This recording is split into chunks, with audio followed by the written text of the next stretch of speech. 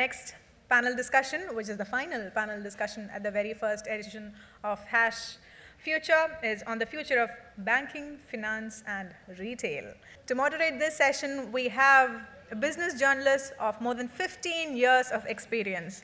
She was the winner of FIXI Woman of the Year Award. She was also adjudged as Young Global Leader by World Economic Forum. Very proud to present to you Managing Editor of CNBC TV 18, Shireen Bhan. Welcome, ma'am. The first panelist joining her on stage is the Group Managing Director of Hong Kong-based PCCW Limited, an information and communication technology company, Mr. B.G. Srinivas.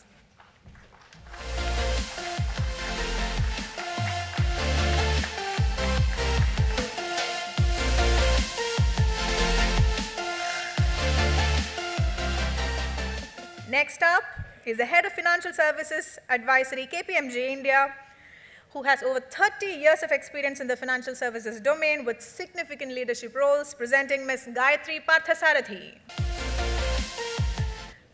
Our next panelist isn't really a guest per se for Kerala, because she is the Chief Economic Advisor to the Chief Minister of Kerala and was chosen as a Young Global Leader by World Economic Forum. So that's like the second woman, on stage. Ms. Geeta Gopinath, Professor International Studies and Economics at Harvard University.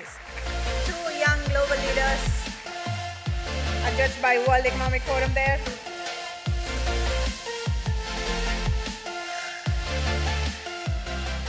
Our next panelist is a man with more than 20 years of experience with leading multinational banks in India and abroad. He's the Managing Director and Chief Executive Officer of the Federal Bank, Mr. Shyam Srinivasan.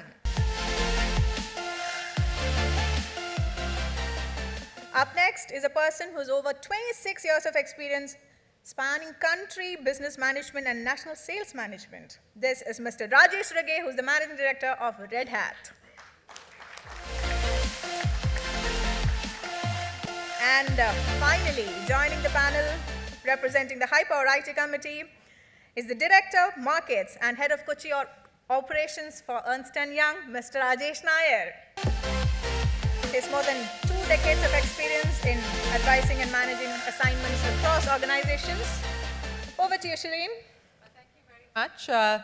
Good evening, ladies and gentlemen. Thank you for joining us here for what promises to be an exciting session. I believe that this is the most balanced panel that we've had in terms of diversity of panelists. So we've got fair representation for our sector. So I'm glad that there's women on this panel. Otherwise, it ends up being a manel. So that's a good thing. And since this is going to be the last session, I hope that we're going to keep this as provocative as possible and get the audience to interact with our panelists here as well. We want to keep this as interactive as possible.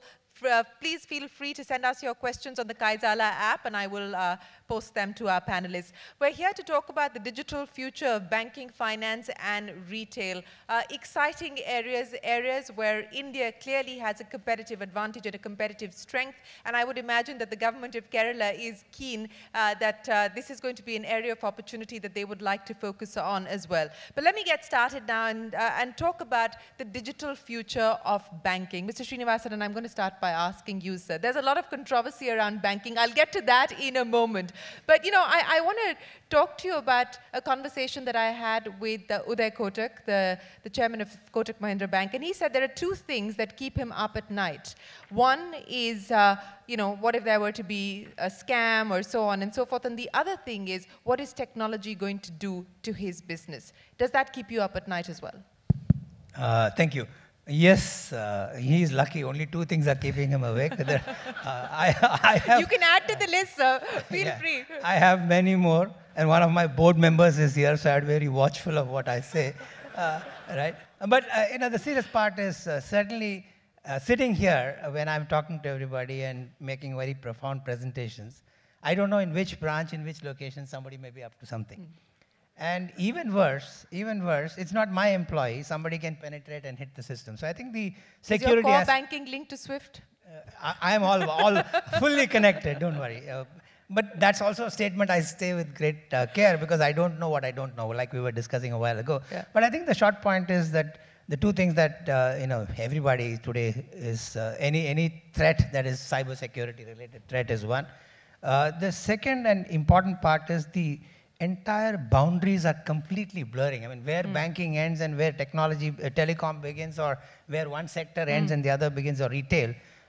So the core aspect for us as bankers is how do we preserve that trust and make sure that we are like at the center of everything, and the platform that we provide is the highway on which many things can drive. So I think the short answer is we worry about a lot of things, but these two are probably foremost. One is security, second is the industry characteristics are materially changing, and I guess that's an evolution that we have to be sort of mindful. And good news is that we have really woken up to it. So banks, some of us are trying to be right at the forefront. That said, friends in technology and their companies can do much more. So is it how alive, how awake are we to that? So Uday is not wrong, but I think a few of us have a few other things to worry about too. You know, when we were discussing what we were going to chat about here before we came out on stage, Rajesh brought up an interesting point, and let me ask you to comment on that. He said, how are you going to define, I'll get you to comment on that first and then go across to Rajesh. How do you define a bank in the next 5 years? What is a bank going to look like in the next 5 years? You know, I often use this line which Bill Gates wrote 25 years ago in Road Ahead. He said many years later, and that's why he's a visionary, many years later, banking will be important, banks will not be important. And I think that's very true today. If you walk into any branch of any bank right now, the crowds are thinning. So we are evidently, the physical infrastructure doesn't mean much, but that banks are often in every conversation the center point suggests that the platform is important, and I'm quite sure 3, 5, 10 time horizon, I don't know. For sure, the framework of branches that we all grew up is certainly not going to be what it is. But the capabilities that a bank brings, the platform that it brings, and again, banking will have two parts. Many of us think of banks as only the payments facility. Yeah. There's much more to it than just a payment enabler. So I think the banks, as we understand today, in the payment space is blurring, and there's a lot that is happening, and it may just become a highway. But the aspect of lending, the aspect of being a stimulant for corporate growth, for industry to benefit from, that will be a long while away before it changes. So I think there are two aspects to it. Most of us, I think, confuse the banks equal to the physicality around it. The physicality may change, and that it has been changing for the last 5, 10. Regulations are also changing. You know, RBI, for example, says that if you're present for 4 hours a day, for 5 days a week, in any form fixed in a location, that is considered a branch. We could put a bus fully wired up, park it under a tree in a location for 4 hours a day, that would be deemed as a branch. So I think the concept of what a branch is changing, but that doesn't mean banking will disappear, at least for the time I can visualize. If you wind back 20 years, many people said banks won't exist. You know, I think this is too a bank today. This is a 79th organ on all of us. This is now the organ that we use everything. So in many ways, this is a branch, and it may change. It could be in a chip on your lip. We don't know. Banking will exist. Banks may physically change, morph. We don't know. I'll talk about the threat that comes from here, but that I'll get to in just a bit. Geeta, if I could ask you to comment on what we're going to see in terms of the challenge that this throws up, the advent of technology, the embracing of technology for the banking sector when it comes to jobs, because this is a crucial area where we are hoping that this is going to be one of the big sectors that will continue to generate employment. As we look at this demographic dividend that we want to capitalize on, is this going to be a sector that is going to be a big job driver in the future? That's a great question. This has come up, again, every time there's been a technological revolution, there's been this question about, is technology going to be a net job creator, or are we going to end up with job losses? And I'm just going to echo something that Raghuram Rajan said earlier, which is that what we do know from history is that on net, it has been a job creator. It's not the exact same jobs, but it's different kinds of jobs. So for instance, in the 1980s, when the ATM ATMs came to the US, were introduced in the US, there was this big concern that there would be this big loss of employment in the banking sector because you didn't need as many tellers to do the same job. Yeah.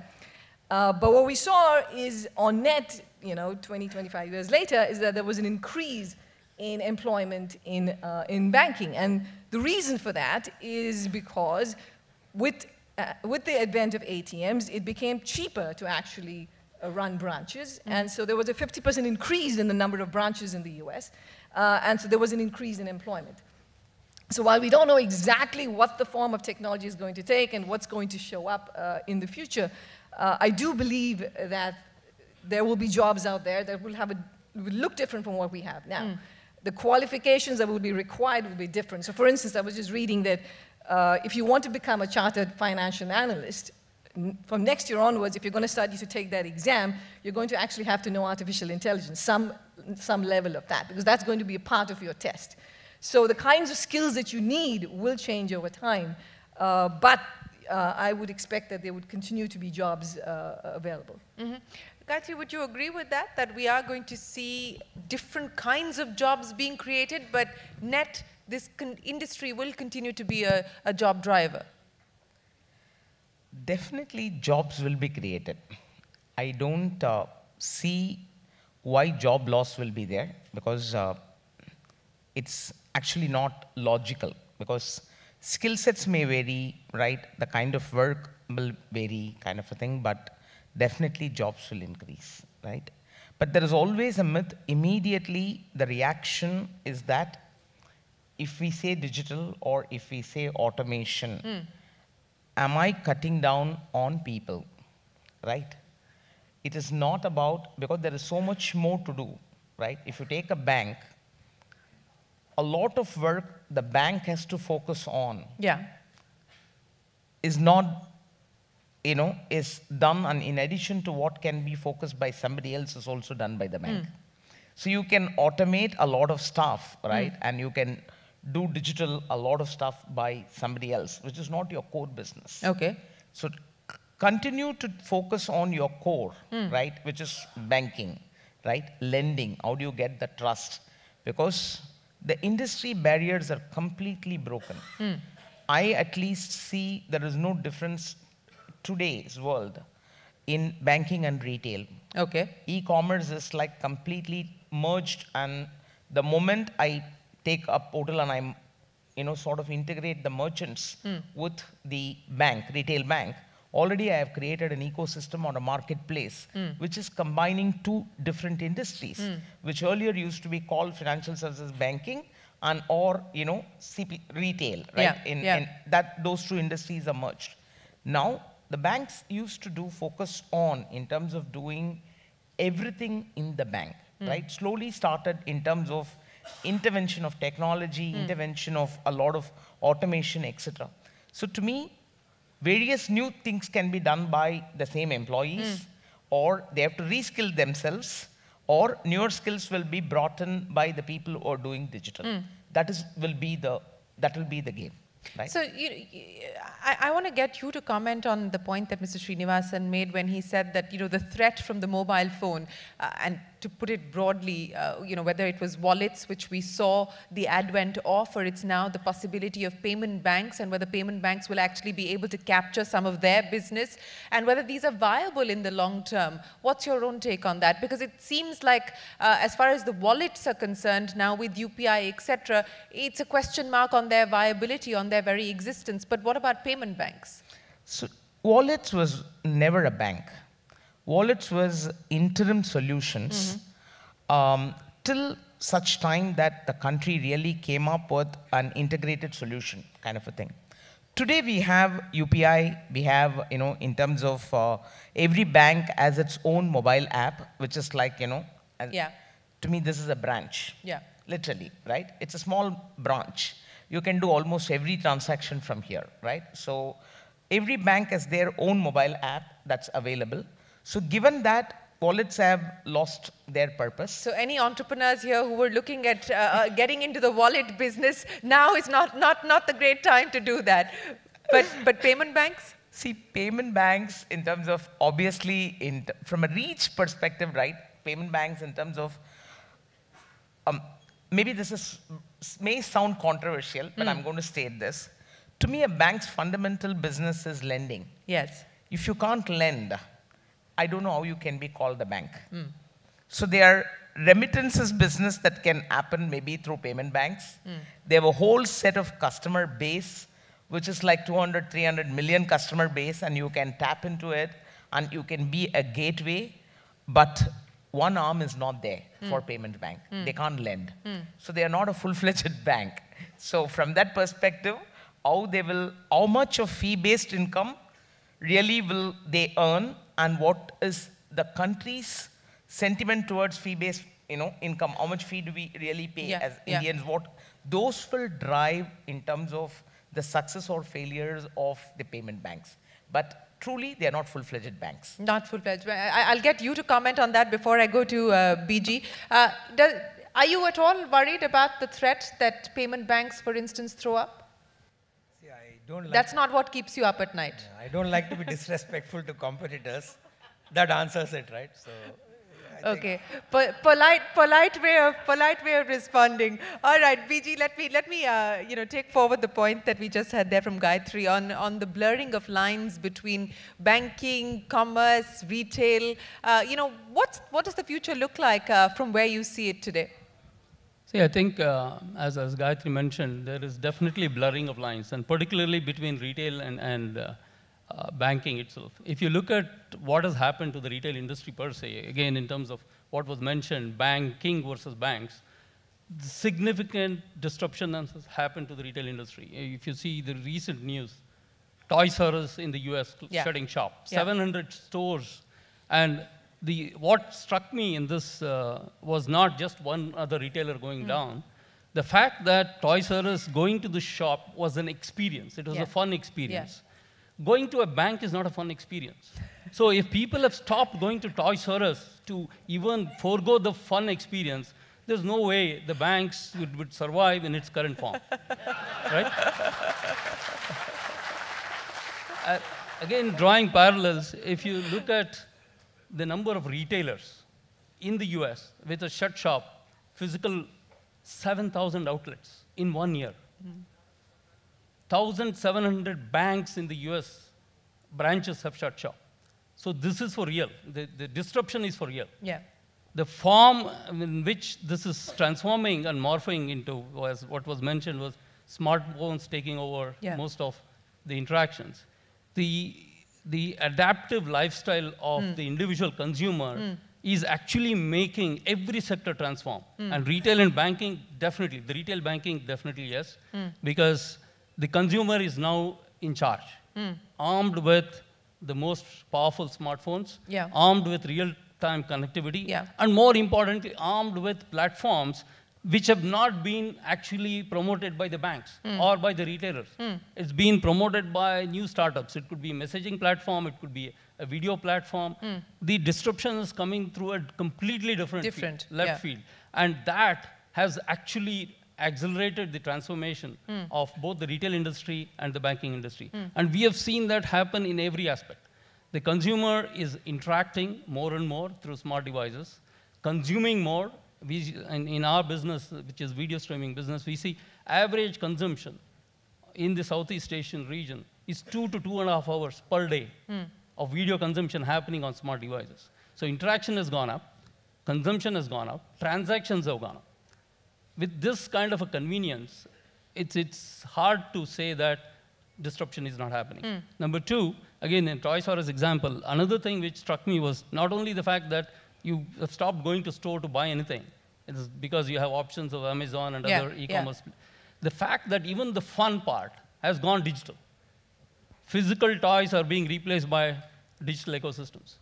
So the digital disruption is definitely impacting all aspects of every sector. And if you take banking industry per se, if you take the value chain, customer experience, personalization, customization, fraud management, every aspect of the value chain is being impacted by technology. And those are the areas of opportunity that the young entrepreneurs here should focus on. So that is the space, you guys, that you should be looking out for. But a very quick question before I get to the two Rajeshes that we have on the panel. You talked about how the experience no longer matters and the convenience of e-commerce. You're seeing transactions go up and so on and so forth. But what about viability of e-commerce platforms themselves? I mean, there is a question mark today in India whether we are going to see consolidation. They continue to burn significant amount of cash. What is the need of the hour in terms of changing the e-commerce model as we see it today, specifically from an India perspective? See, I think the e-commerce perspective, which the challenges of e-commerce platforms in India is not unique.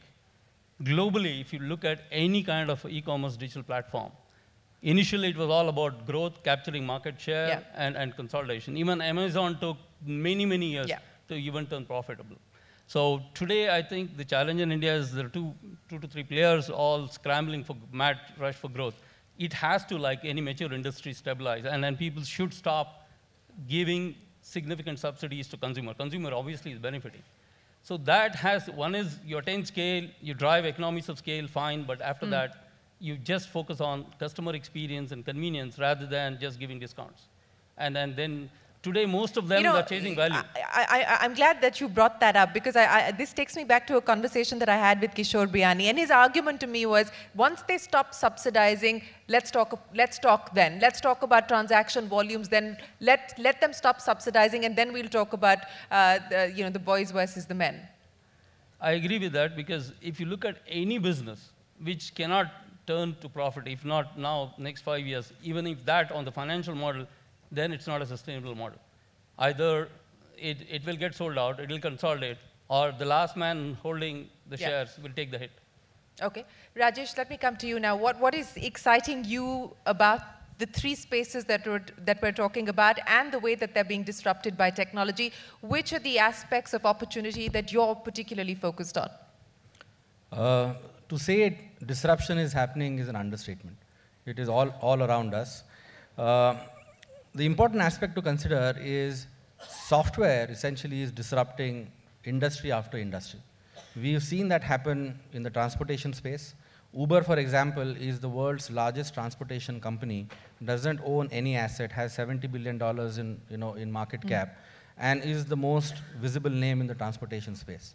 Similarly, if you look at hospitality, Airbnb came out of nowhere and has become the preferred hospitality company with $1 billion worth of valuation and revenues, right? So industry after industry has sort of got disrupted by new software coming in. And I think that is similar story is on the cards, whether it is banking, financial services, or retail or what have you. The question is at what pace and how soon, right? Now, over the last 5 years or so, we've seen new facilities, new features, functionality being offered by conventional banks. But at the same time, payment banks, wallets, etc. coming in. And all of that is based on a platform of technology, which is the one that is really of interest to me, right? All of these industries are leveraging a strong bedrock of technology to come up with a better feature functionality, better customer experience, and at the same time to gain that competitive advantage, to gain market share and what have you. Now, where we stand today, it is very obvious that the face of banking or the face of financial services as we see today is not what is going to be in maybe 6 months' time.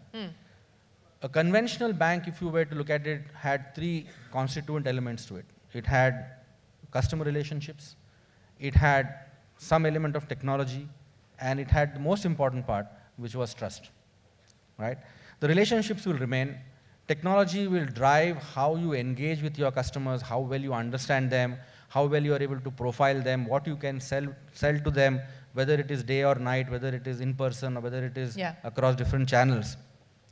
The trust aspect, as we have seen in India, has been front page news over the last several weeks. And it is something that in some cases is earned and retained significantly, and in some cases is getting disrupted or lost very, very rapidly. And we shall not discuss what those stories are, right? Now, in that context, I think technology has an important role to play, and I think the future is going to be determined by people who invest significantly in technology to solve some of these challenges, and some of the opportunities are in front of us. The opportunities from an India perspective, whether if you look at banking or retail, are incredible. We are talking about tens of millions or even hundreds of millions of consumers, right?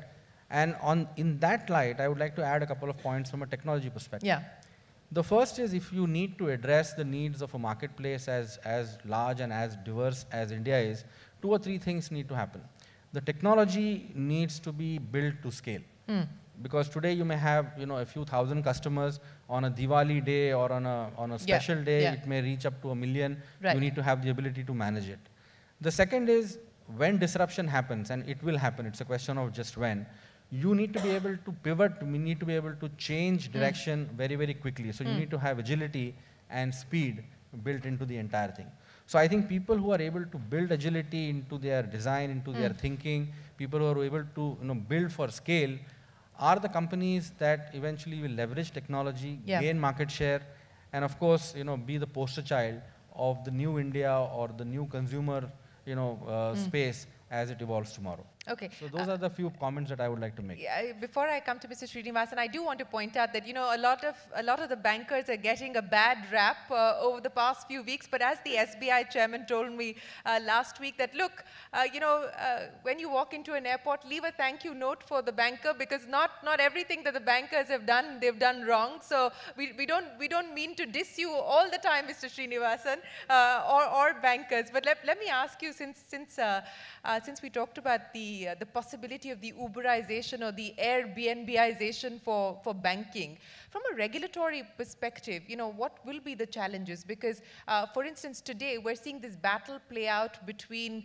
Paytm and WhatsApp Pay over, whether WhatsApp is getting more concessions in the manner in which they can offer their services, and Paytm says that that's not a level playing field, and so on and so forth. So when we talk about these big technology-driven disruptions, is the regulatory architecture, the regulatory changes keeping pace, and what do we need to sort of address on that front?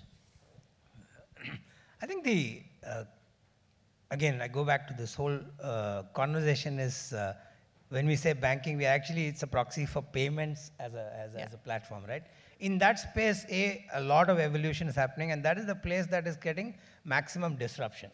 I think the regulators themselves are also discovering as it's going, because I don't think it's a templated space that somebody had a greater knowledge than the other, and it's evolving. 18 months back, NPCI was not as formidable as it is today with UPI. And even today, if you see UPI's evolution, it's been more in a person to person. When it becomes person to merchant, and which I think is the crying need of the hour, and which in 6-10 year out will be a more material part, I'm sure that we're going to discover many more leakages that needs to be plugged. So I think the regulatory system is evolving. But unfortunately, the certain degree of diversion because of the other issues banks are facing is compelling regulators to put this on the back burner, because there are other compelling issues they are dealing with. So all regulation may be getting directed to those areas. But it's only a matter of time before both enabling and restrictive regulations are going to happen around this, because it's like somebody pointed, it's a force that cannot stop. It's now real. Yeah. You can't pretend like this will go away. Yeah. It's only how do you enable it and put the protective cover around it. But absolutely. this is now, whether Toys R Us or whatever equivalent, banks are still fun to go to. Huh? We are not that bad people. But I think what is the most fun thing we can do if we walk into your bank? You come to my stall here and I'll show you the kind of, I don't know if I'm taking it away from this. We are not all that boring. There's a lot of good stuff that happens in a bank, and today 95% or 99% of the people sleep easy because we are taking good care of the money. There are these odd errant activities, but by itself, we do a lot of stuff that keeps you all happy, and just that you can do other things is a good way to be. So you're fun and you're safe. Yes, you are. Okay. All right. Let me... Let me get Rajesh in. Rajesh, just to pick up a point from where Mr. Srinivasan left, that this is not going to stop here, and it's an idea that has truly arrived. If I were just to take a look at the numbers, digital transactions crossed the billion mark in December, up 6% over November. Transactions on UPI also at a new record high of 145.5 million. That's the number that we saw in December. But in terms of the protective cover or the protective shield that Mr. Srinivasan spoke of, as we see these numbers move higher, what is it that we need to focus on? So I think some of these security and protection issues will be core to what even consultants do in the next 6 months to a year's time. A point of caution also is, I think the way we look at this entire word called trust is being debated endlessly, and cybersecurity, financial security, all these, I don't have solutions today, but these are some of those questions which we will have to ponder time and again. So when people say blockchain is the solution, blockchain is what we should be focusing on, and so on and so forth. I mean, even the budget this year, the finance minister spoke about how blockchain will be the thing that the government will focus on. How do you respond to that? So I think it's an interesting idea, but some of these things are, it's in a very early stage of implementation, and I'm sure it will take a little more time for us to sit on the drawing board and figure some of these things out. I think the point of interest, and something slightly different from the others, is we also need to look at the changing skill profile of this entire industry. Today, a traditional banker is not a financial service professional. He's perhaps even as good as good with technology as an IT professional. So you need a lot more people with combinatorial innovation skills. Yeah, that was the point that Geeta was making. Yeah. So those are the kind of guys who are going to come in, because we don't have all the answers today. So while we say that blockchain seems promising, there are some examples of where blockchain has brought in very interesting innovations across, but it's still early days to say that that's the answer. So we need professionals who will look at these multiple innovation avenues and figure out what's the best way to do it. Biji, I want to come to you now, and since we're talking about the future and we're talking about opportunities for India to be able to leverage on, what should we be focusing on from a skilling perspective, for instance? I mean, we've got this young population that's coming into the workforce. You talk to companies, they say not everybody is employable. So where do we focus on as we talk about the future of these three big areas? Now, just before I respond to this, just want to suggest something on the fun part of going to a bank. You're also referring to the Airbnb concept, the shared economy concept. Yeah. In my view, even today, while whether it's Uberization of the taxis or residences becoming Airbnbs, why should it still be a linear way of looking at these assets? For example, today if you look at the youth, most of them go to coffee shops, and they spend their time in coffee shops. Why can't coffee shop be the place where a banking transaction or advisory roles can happen with an iPad? That is Uberization across. And we have to also look at when we're looking at the future, 10 years, 15 years from now, we are not the people who are going to carry out those transactions. It will be the next generation. And where are they spending their time? I'm sure they're spending more time in coffee shops than any other place. But of course, apart from their jobs and all of that. What I'm trying to say is this Uberization can cut across boundaries. You can definitely today, when you're talking of cashless transaction, you don't need a bank with an oath and security, all of that. Yeah. You can carry out consulting advisory services sitting in a coffee shop. Yeah. And that is something definitely possible. And again, switching back to your primary question of the skilling challenges, and if you draw parallels to the IT sector, which actually paved the way for the explosive growth of the sector itself. India never produced that many computer science graduates. Even today, it does not. But the only way that IT industry scaled up was by investing significantly into training and certification. Yeah. And making it an ongoing process of training and certification to scale up all other disciplines of engineers to become software engineers. Similarly, if you look at the banking industry, on the process side, can draw parallels from the BPO industry.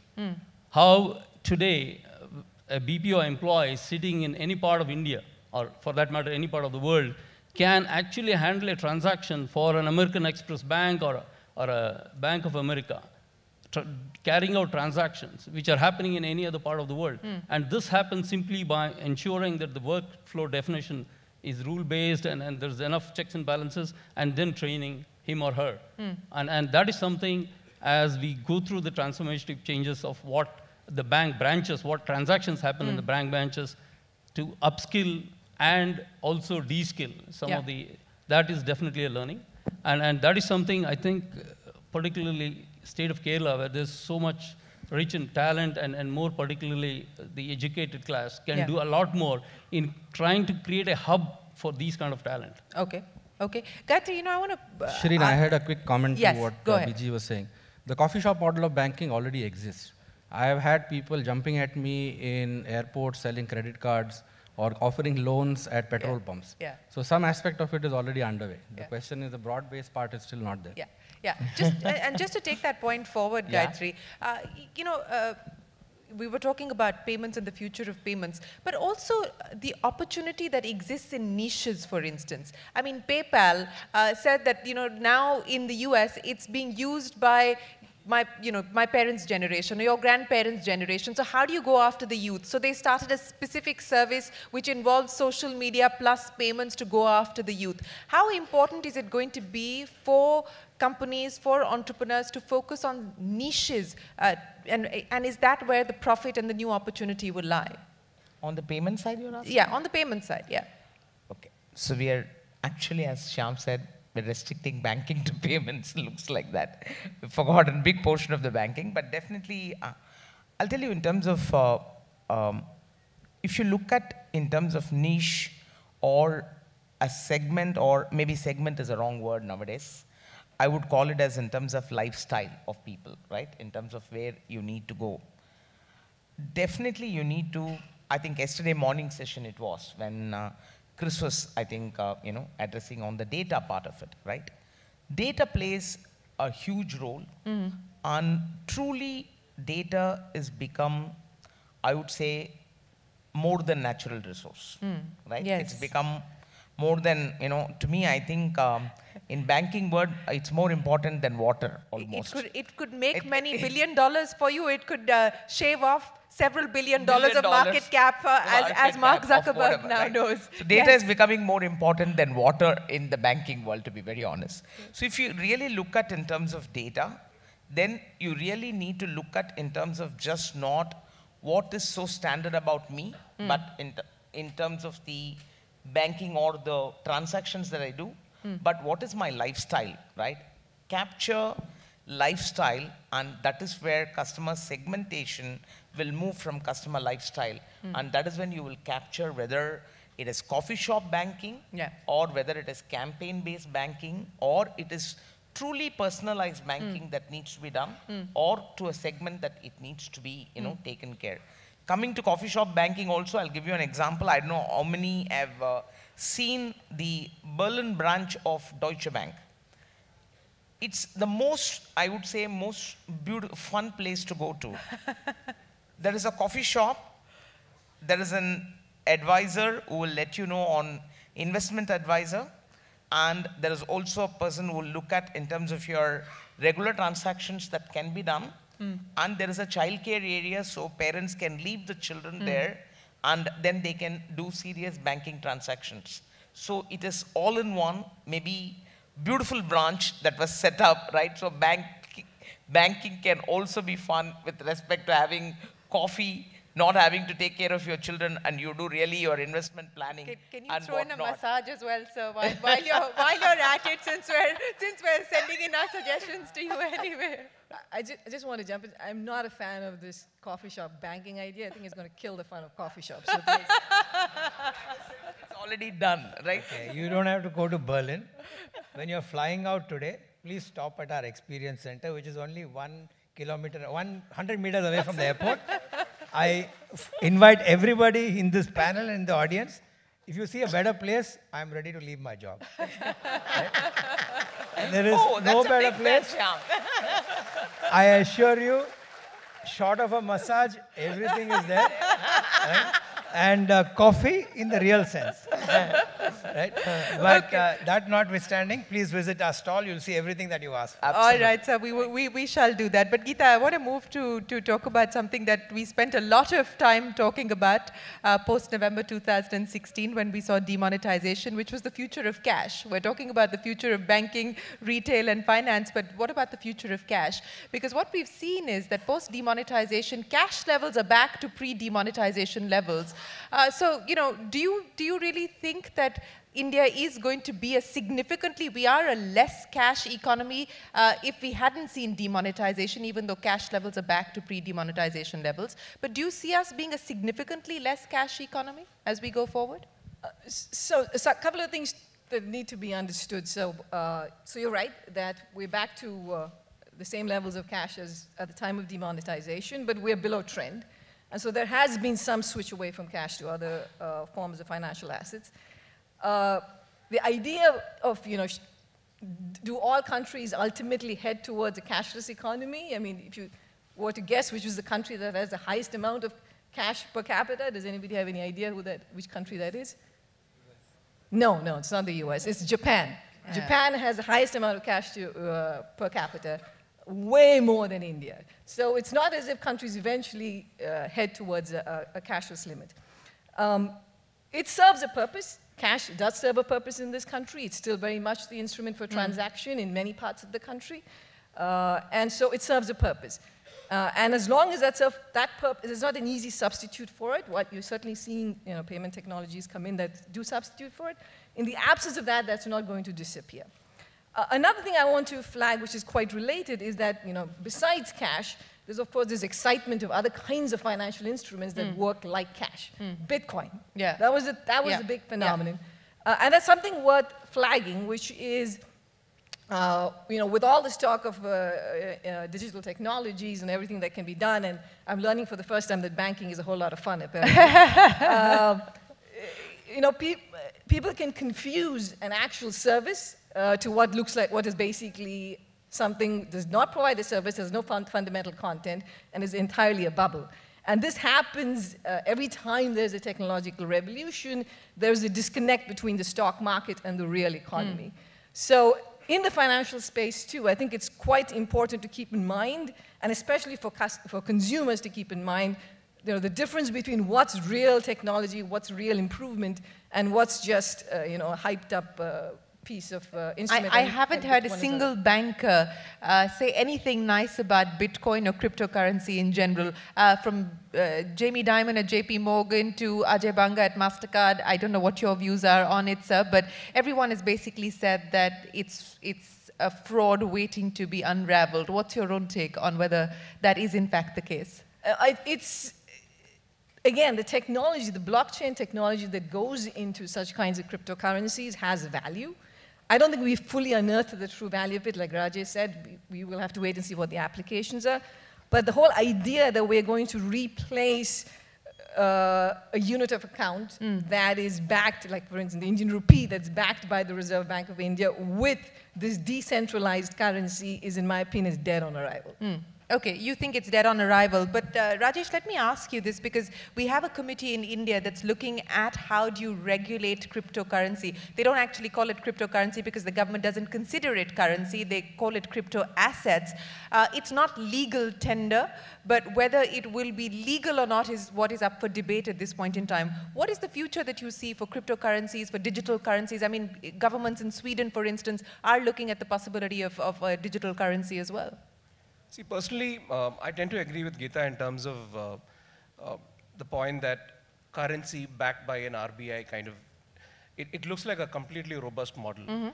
We don't want to write off the entire cryptocurrency / Bitcoin, you know, the entire, because a lot of people are adopting it and seeing value. The underlying technology has value, definitely. Blockchain we have seen not just in finance, but we have seen it in other industries having value. I think it's still initial days, and this committee is not going to come and make recommendations in the near future. They'll take their while to figure out how this is going to pan out. And as of now, it's, it's anybody's guess how this is going to pan out. Gayatri, you have a smile on your face. What does that mean? I just want to consider it as, is it just an asset class? And if it is just an asset class and a different asset class, it may be called today as not a legal tender, but is it like, almost, for me, if I have to draw, an analogy, it's been in shape. We stopped calling it from cryptocurrency, but it's a crypto asset. Asset, right? yeah. And it is a different asset class, like any other asset class. And that flight has taken off. Yes. Somebody has to really land it safe. Yeah. Right? So there is no question of us saying it is not existing or Exactly, it is. exactly. That is what I wanted to, Yeah. sort of say. But Yeah. definitely underlying technology and the platform or the fabric, right, is fundamentally needed. Like blockchain, the fabric is needed. And that will yield multiple use cases in this country to work very well. Not only in banking, but in various other, industries as well, Yeah. right? And that is what I personally feel that it is an asset class, and leave it as an asset class and don't worry about it too much. And it's already taken to some level. So as I said, somebody has to just do safe landing of that and not crash it. Absolutely, and you can't have the government or the regulators say that, look, do this at your own peril or at your own risk. Yes, BG, you wanted to make a point on that. Yeah. So I think while I'm coming from outside the sector and looking at cryptocurrency, if you purely look at it from an advantage perspective, from a user perspective, I think it's undeniable that kind of advantages, and whether you want to transact across borders or use one form of currency. I think today there's like any other disruption, the incumbent will always be resisting the change. Okay. Maybe it starts with denial and then resisting the change, but as Gayatri mentioned, if through the regulator there is a safe landing provided, there are enablers like blockchain comes into, there's no reason, if there is a compelling value proposition to the consumer, there's no reason why one should stop it. For example, this happened in the telco industry, right? Messaging was a big thing for telcos as an income. Yeah. The disruptors were not from within the ecosystem. It came from outside. WhatsApp, yeah. And WhatsApp, WeChat, it's such an incredible, powerful platform. These two alone, today 1/3 of the global population is on just these two platforms. Yeah. So there has to be room for disruption, and as long as it's a compelling proposition for the users, one should not stop it. There's somebody who sent us this question. Let me put that to you, BG. How will it affect the bank if e-commerce companies like Amazon introduce their own cryptocurrency for purchase and transaction? Why not? Why not? I mean, absolutely. I mean, today, if you go back to the fundamentals of exchanging goods, even before currencies came into picture, it was all trading, right? So you can have any form of trading. And today in the digital world, cryptocurrency is just one other asset class of trading. So there's no reason why it should not. And they are the ones who stand to benefit as well. So they are an interested party, and they have the money power to do it, unlike startups, which will find it difficult. Okay. Mr. Srinivasan, more questions that have come in. There's somebody here who wants to know your thoughts on risk funding in the current context. And I think that echoes general sentiment and general concern. Are we likely to see a credit freeze, or do you believe that your risk appetite is still intact in terms of lending? I can say for us as a bank, we are now in a position to say no to some credits versus saying yes to everything. Right? Okay. I think there is a fundamental shift, unfortunately, because some of the banks that have been impacted more recently because of the credit events, maybe there is a certain degree of nervousness among some sector of the banks. So banks like us or some of the private sector banks are actually in a position to go out and write more business. So I don't think it's a generic freeze. That said, certain institutions or certain banks are sort of readjusting to a new reality and are probably struck by some events that have probably not visualized, and that's causing them to put a freeze. But so I can't say that it's an industry-wide phenomenon. Yes, that they occupy 70% of the banking space, but that also means it presents opportunities for banks like us to keep growing. Okay. So I wouldn't categorize this as a a freeze or a panic situation, as much as certain categories of banks are currently sort of readjusting and recouping some of their breath to come back with full force. But that presents an opportunity for us. And risk funding, for a good project, I've always maintained there is money that is available. I have never believed that, if the idea is flaky and you want money, sorry. But if for all good ideas, there are enough banks and enough institutions ready to put money. And we can see live institutions which we have funded or many have funded, which have, the idea is more rich. Okay, let me put the question that we've got to both the Rajeshes, and maybe you want to take a stab at it first. Will we see cloud technologies being embraced by the banking sector in the near future, or is it likely to continue to be on-premise mostly?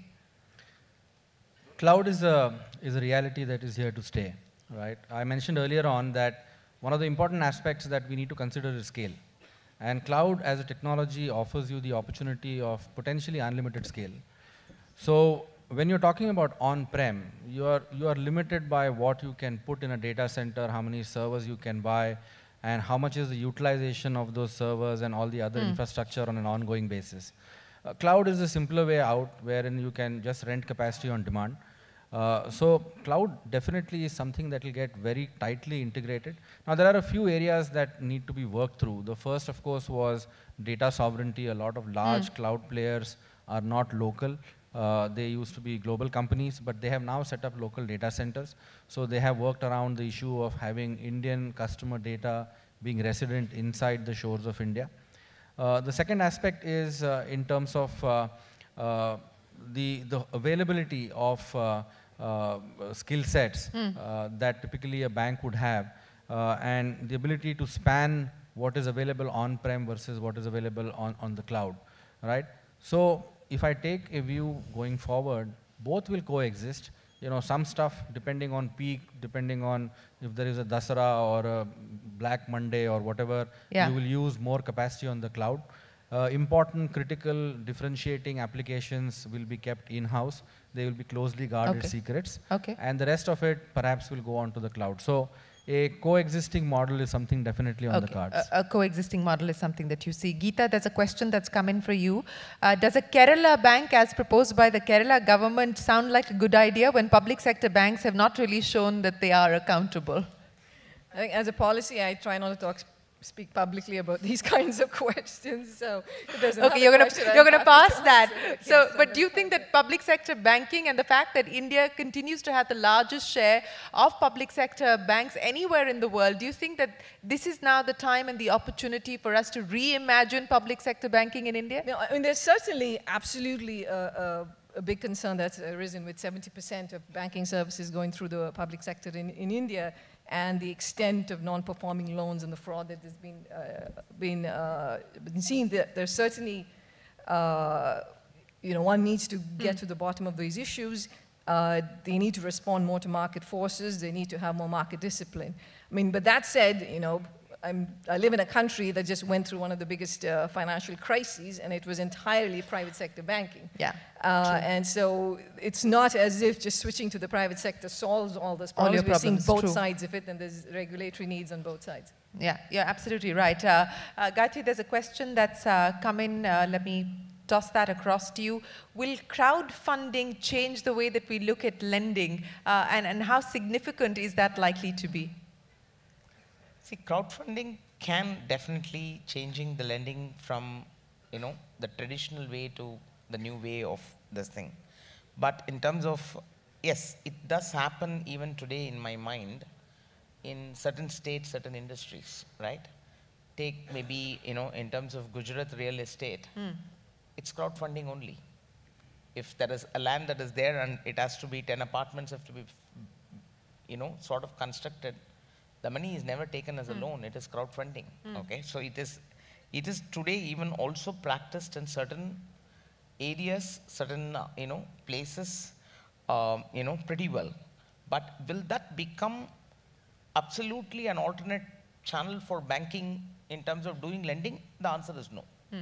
Because you need to have, much more in terms of your collaterals, your credit case and everything, and you need to look at that, and that is fundamental principle of what a banking operation is supposed to do. Sure. So crowdfunding can happen. Crowdfunding is happening today, right? And it is working in smaller circles, but that cannot replace the complete, economy of what a bank should do from a lending perspective. There's a lot of questions here that have come in around security. BG, let me start by asking you. We talked or didn't talk about it, but we know what's happening as far as the Facebook Cambridge Analytica data breach is concerned. There are similar concerns being raised here in India with respect to the Aadhaar. The hearings are currently underway in the Supreme Court. As we move towards this digital future, how imperative is it going to be to have a robust data protection, data privacy legislation in the country? No, in fact, there won't be anything more important than that. In fact, today, if you look at most large enterprises, not necessarily with the financial service industry, most large enterprises' top risk item, which gets discussed at the board level, is cybersecurity. Under that umbrella, you also have data protection, all of that. So this will have to be addressed, both policy making, assurance, trust. If the digital ecosystem has to survive and has to definitely be sustainable, that has to be addressed. Apart from the policy, again, technology problems can be solved. There's enough technologies which can make sure there's safety, there's enough, and it will continue. There will always be some breaches, and then there will be fixes, and that, I'm sure, can be addressed. But underlying policy making and providing a trust to ensure that people can assume it is as safe as if they are holding cash can be done. And it's not impossible. It should be done. And I think also the fact that if there's so much of concentration of data sitting with the government, again, how does the government go about assuring that this data will not be misused? And then there has to be ample actions taken, not just words, because people don't simply trust the current system. Yeah. Geeta, you want to come in on that, on the need for a robust data privacy, data protection legislation? Oh, absolutely. I think that's probably going to be one of the foundation stones for leveraging all this new technology, machine learning and everything. If we can't protect the data and if we can't protect the privacy of individuals, it would simply not take off. But do you see more regulation coming in? Because that's the threat now in the US. We had Sheryl Sandberg on CNBC saying, okay, we're prepared for more regulation. The question is, what kind of regulation? Do you see that we are now going to see much more regulation? I expect so, yes. I think that there will be, especially when you have an event like what happened with Facebook, I think that absolutely that there will be more regulation in this sector. Yeah, Rajesh. See, on that subject, technology is moving very, very rapidly, right? Legislation will typically, trail the technology.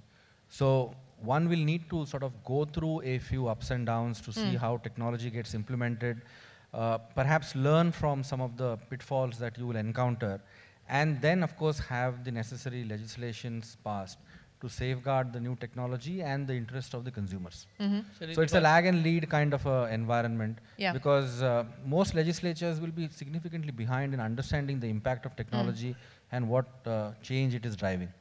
Okay, yes, Vijay. Just to again touch upon that, as you rightly said, yes, technology's pace of growth is far ahead. And then two examples, if I can draw, what's happening in Hong Kong versus what's happening in mainland China is a glaring example. The kind of innovation and disruptive innovation happening in China is far ahead of Hong Kong, particularly in the financial service industry as well because you believe regulation is holding back. Because the regulatory body is overbearing in Hong Kong, and China has let loose for the innovation to happen. Yes, as Rajesh mentioned, there is some learning, some pitfalls, but that is actually accelerating the pace of innovation.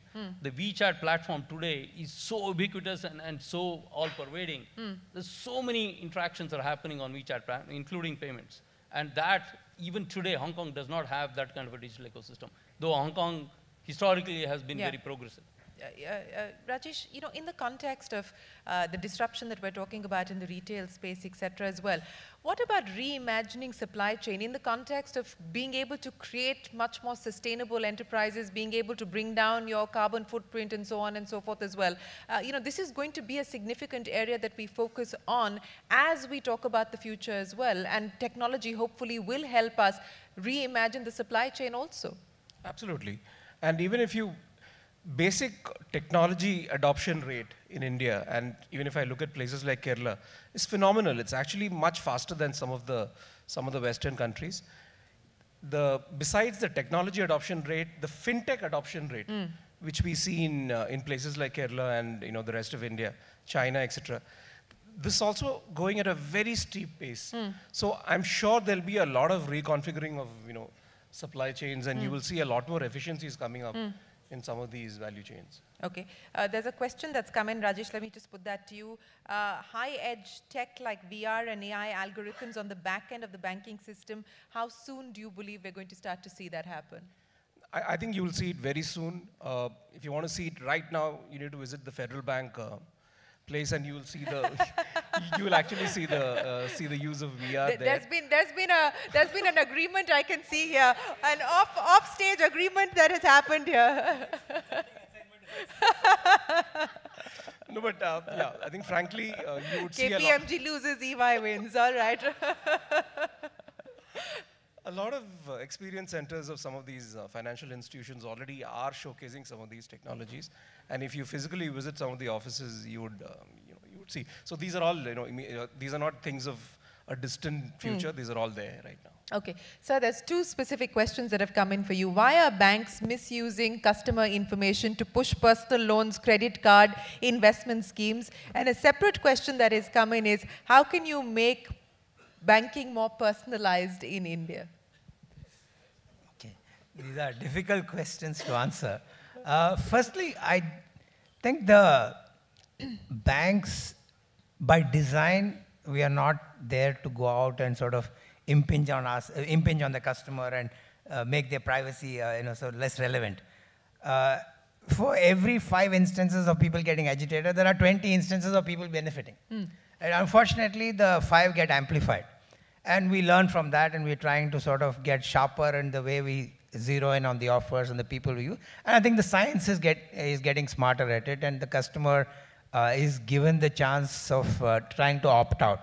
That said, I have to be honest that it's not a perfect 100% strike rate. We do have errors, but it's not because we are indifferent to the customer sensitivities. That the design is not to hurt the customer. The design is to both the bank and the institution benefit, and the customer gets an offer because, for example, at this stage, we try to do more self-service. That is, we pre-approve an offer to the customer and serve it on his mobile phone. All he clicks and takes it. So there is no, we're learning from it, right? We are not trying to invade your privacy, but we are offering it to you, and you can click and take it. So to that extent, the customer is getting the power to his or her hand to benefit from it without getting privacy invaded. So there is a certain degree of science that we are applying, mind that we are applying, and we're learning from it. So the design is not to hurt the customer, not to invade privacy, not to be disrespectful of the customer's personal requirements. But I think this is a commercial business entity which is sensitive to that. We just have to serve it in a manner that the customer 9 out of 10 or 9.5 out of 10 benefits from it. So that luxury you have to give us so that we make a mistake, we'll learn and move on. There's a very interesting question that's come in. I'll get each one of you. I don't know who wants to answer this, but the question is, if an AI agent were to do something that turns out to be a mistake eventually, who should be liable? And I think the same debate is happening now. We saw this Uber incident involving an autonomous car, and I think as we move towards the future of digital banking in the context of AI, etc., this may be an issue that we need to think about. Yeah, go ahead, Gayatri. Absolutely. Okay. I think I saw that question very interesting. Whether it's bordering and blurring on the trust aspect also was put in the question, right? So if the AI agent is dialoguing with you, interacting with you, and doing something on behalf of the bank with the customer, and if there is some mistake that's done by the AI agent, the responsibility definitely, if assume that it is the banker who is talking to you and the banker did the mistake, then the bank is solely responsible. If you gave the wrong data to the AI agent and you did a mistake, you are also equally responsible. So there is, obviously, it is not that the AI agent is independent entity and it is not something absolutely solely coming and talking to you kind of a scenario. It is part of the bank's technology evolution and some of the processes that has been put through to AI, and you're dialoguing or you're interacting with the AI agent. So you need to know in terms of if it is on what based on the data points that you provided and what is the responsibility of the banker. Really, otherwise you would have spoken to a person, right, instead of an AI agent. So you're saying the bank will continue to be liable? Absolutely. Okay. Absolutely. Okay. Absolutely. Yes, Rajesh, go ahead. See, why a bank, right? Today, let's say when you drive a car, there is a lot of technology or software sitting inside the car as well. So if you go and crash the car, whose responsibility? Is it your responsibility or the car manufacturer's? So the same example applies here. It depends on, whether you were responsible for the chaos that happened, or in part the system on the other side failed. Yeah, no, I think there are interesting conversations that need to happen. For instance, in the Uber incident that just happened. Now, should you ensure that there is somebody sitting in the driver's seat, even though it's the car that's driving itself, and so on and so forth? And I would imagine that most industries that move towards perhaps an AI workforce will need to grapple with some of these challenges. But Geeta, there's more questions that have come your way, and this one has to do specifically with Kerala's thirst for gold or hunger for gold. Do you think that this is going to be an investment option that will lose its relevance? Will gold become irrelevant in the future? And let me add to that, because they're talking about whether what can be done to get women in Kerala not to invest so much in gold. Is a demonetization equivalent a good idea? No, nothing demonetization equivalent is a good idea. So yes, I mean, I know this as a Kerala girl, having grown up. I attended enough weddings where people were talking about gold all the time and wearing. As you can see, I have nothing, I have no gold on. So I kind of rebel against that. It's in general true. It's not just Kerala, but Indians spend a whole lot on gold jewelry. In terms of retail consumption of gold, we are #1 in the world. So it's a general phenomenon. I'm just going to tell you that, as an economist, that in terms of investment, gold is a very risky investment. I mean, so let's just be very clear about that. It's not a safe investment. It's a very volatile price. We've always heard about gold being the safe haven. So you're saying it's a risky asset to hold? There is no financial economist who will tell you that gold is a safe haven. It's a risky asset. It's true that when you start losing faith in the Reserve Bank of India or anybody, then gold is certainly the best option to have, but it's not the safest at all. And so, I mean, if I were to speak purely as Geeta Gopinath, I would say I wish we could all get over this obsession for gold, but I can see that. Well, maybe you will find more takers now. We've got more questions. Mr. Srinivas, let me put this to you. What is the time frame that you see a bank's virtual branch similar to a virtual experience store by Amazon in the US? What kind of time frame are we talking about? See, I think it's happening even today.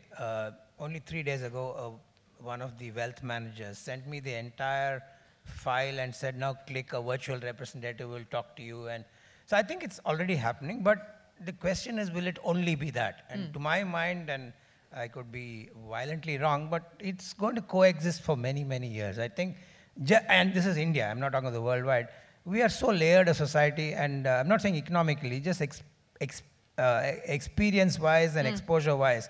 There are so many, 1% of a certain percentage of the people are probably very digitally alive and want to be served entirely digitally. And another cohort of people at the another end of the spectrum who want to be served physically. So I don't think it's going to be one size and just this or that. I think they will coexist. In fact, as a mantra, I have chosen this: digital at the fore, human at the core. And I genuinely believe they will coexist. And for a long time coming, irrespective of your economic strata, people like to be served. I heard Raghuram Rajan speak today.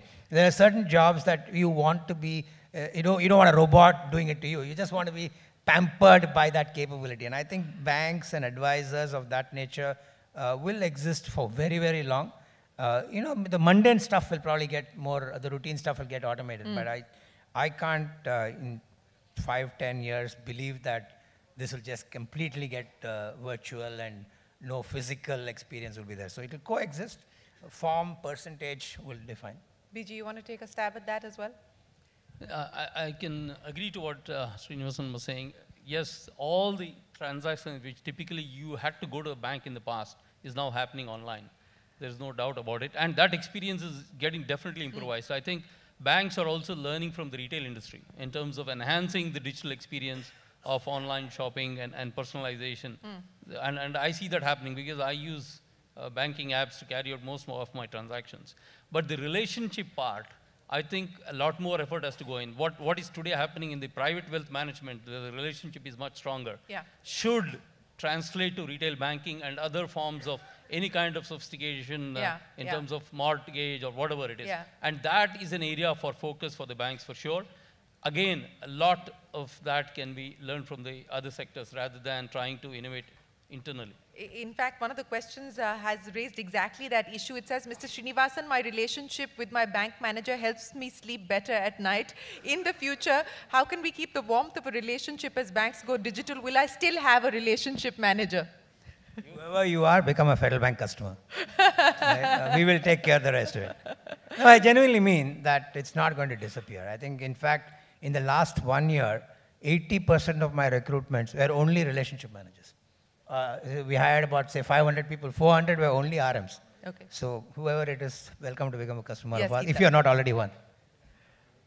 Shireen, I just wanted to make this comment, and this kind of applies not just to our session, but all the other sessions over here, which is we're all talking about digital disruption and the pace at which it's going to go, and whether there's going to be this job loss, and people are going to have a harder time finding jobs. The truth of the matter is, look what's happened over the last 10 years. If you look over the last 10 years, everybody will agree that there's been this immense pace of technological growth, huge amounts of disruption in every sector. But if you look around advanced economies in most countries in the world, and you ask what's happened to productivity growth, we're all talking about low productivity growth, but we're not talking about job losses in general. The unemployment rate in the US is 4%. Yeah.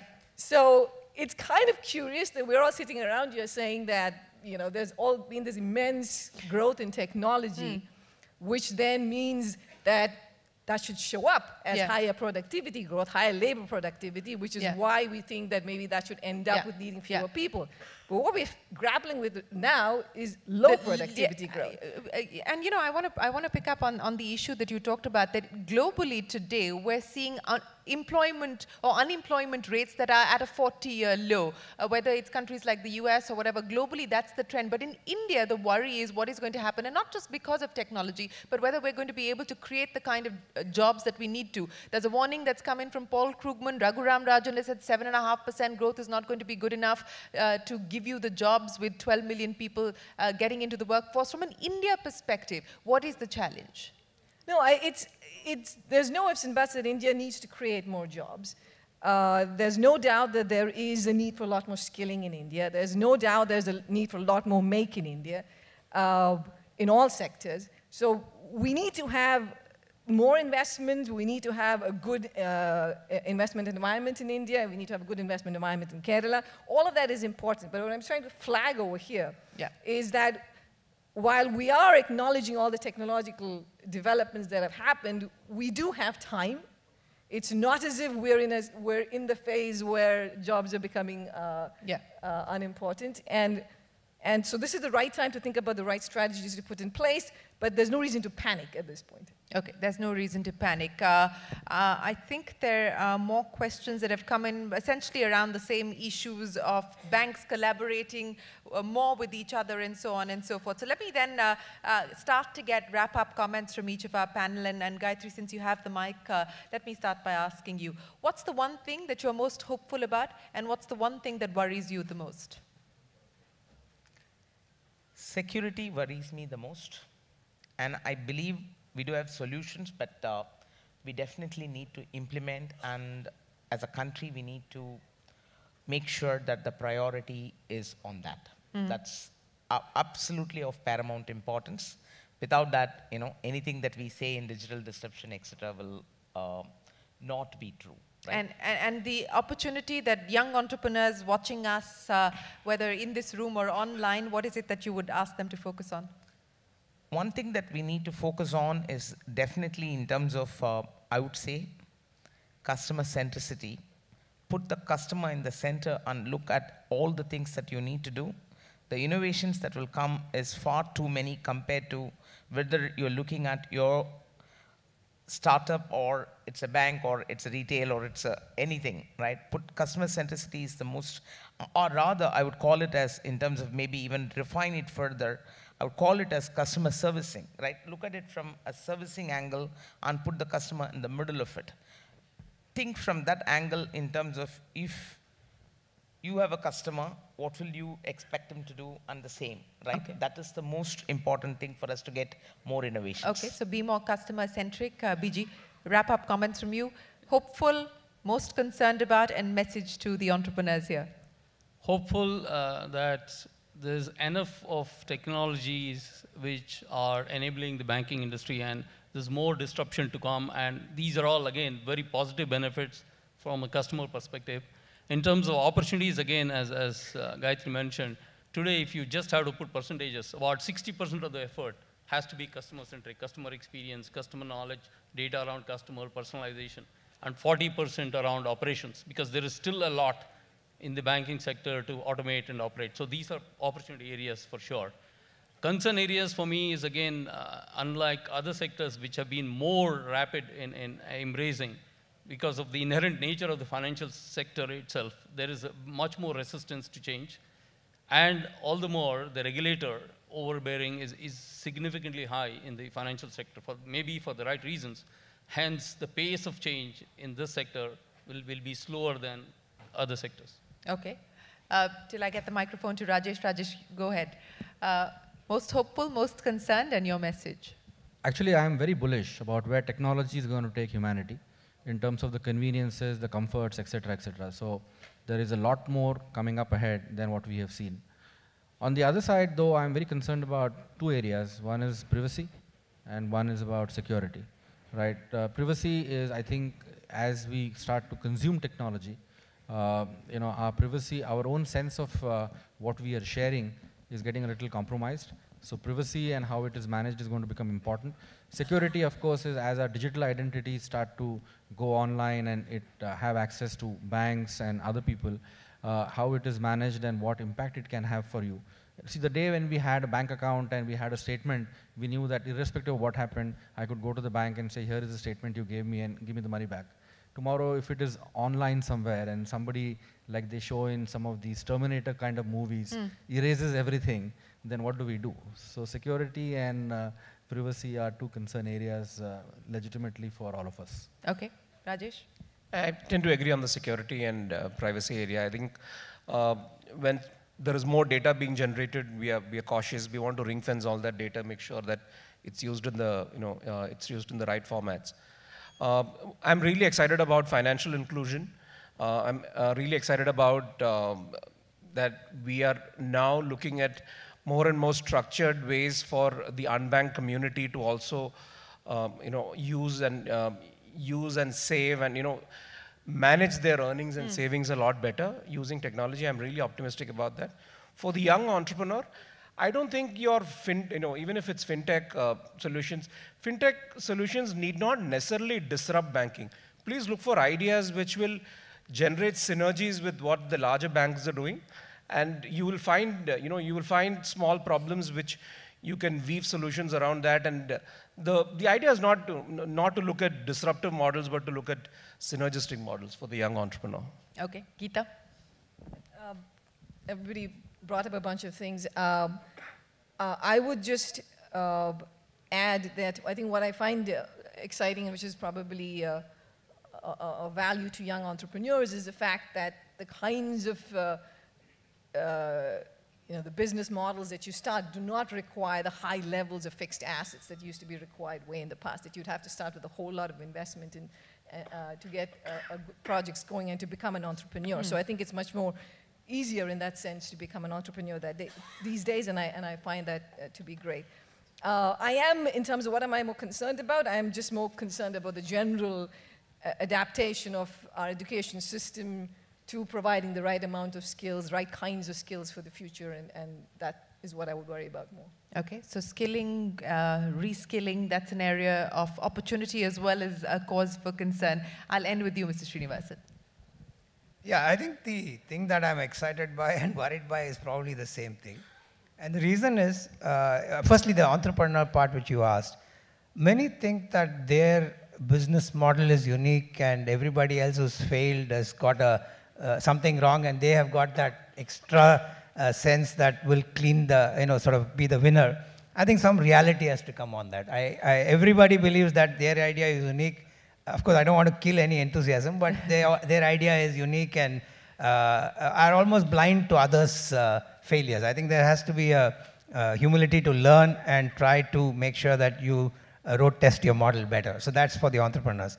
For a bank, certainly everything that we spoke of is, to my mind, an unstoppable force. You have to accept that and certainly embrace it and try to be ahead of it.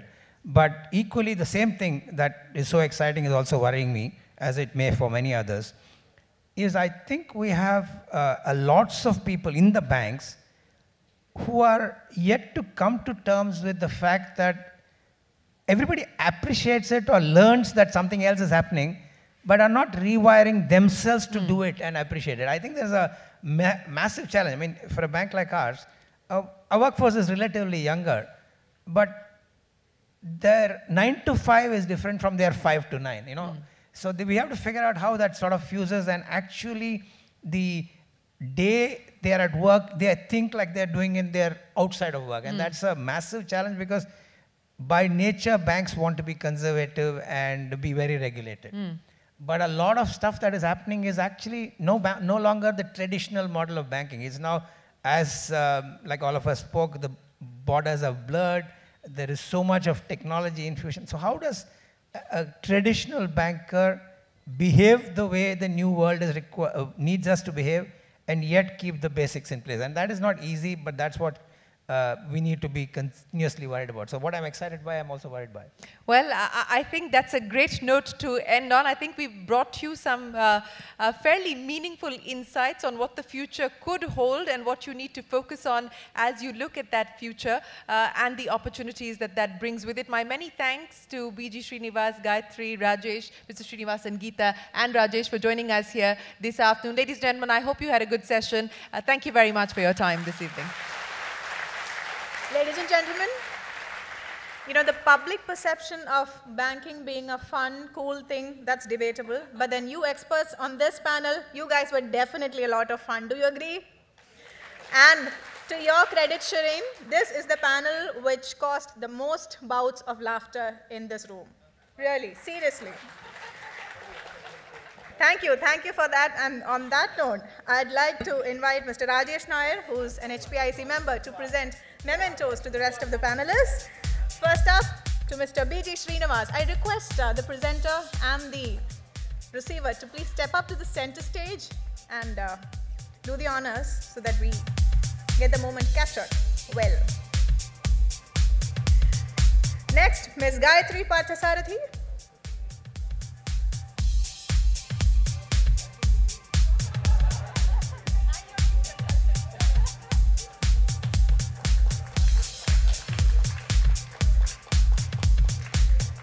Ms. Geeta Gopinath.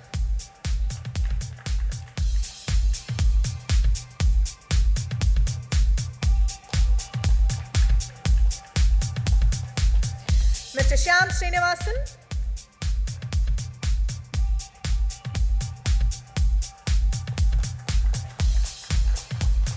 Mr. Rajesh Rege.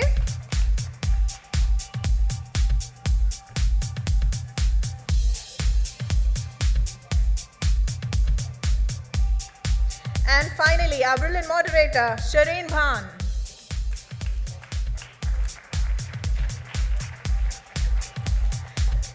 for the first time, I get to say this. Ladies and gentlemen, please step up for a picture.